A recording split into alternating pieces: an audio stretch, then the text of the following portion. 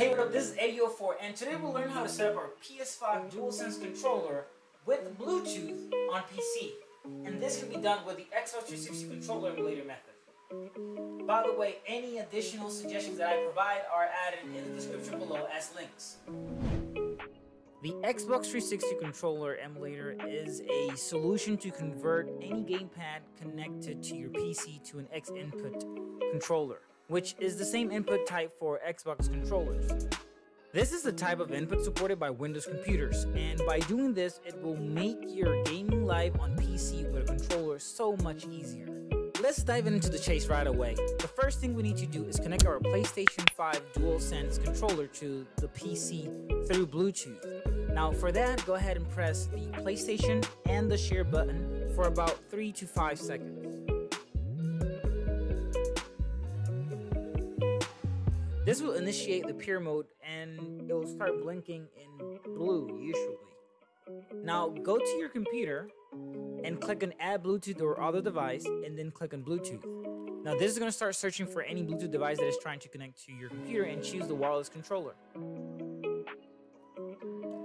After that, just give it a couple of seconds for it to actually set up the wireless controller successfully.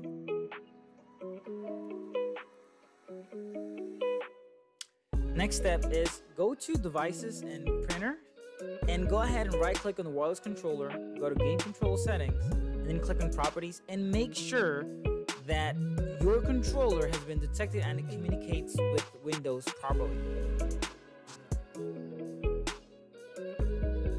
After that, go to your game folder, right click on the x360 controller emulator and run as an administrator.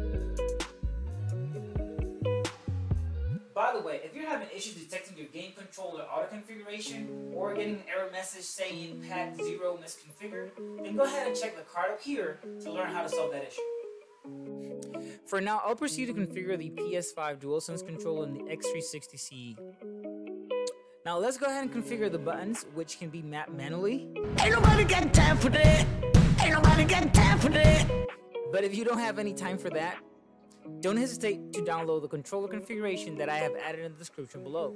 5 minutes later. So now let's go ahead and test our game controller on Naruto Ultimate Ninja Storm 4.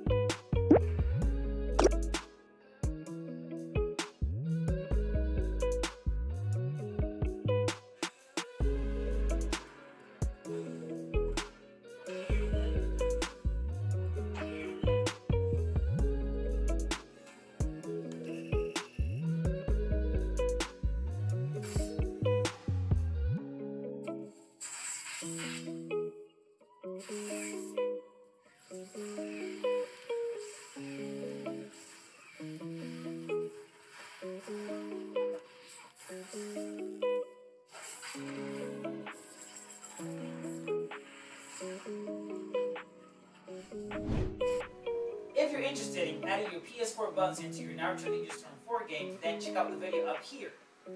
For more awesome videos on Eddie04 TV, then check here. Also, remember to subscribe to the channel and don't forget to click on the notification bell so you can be notified whenever we release a brand new video. This was Eddie04. See you on the next one.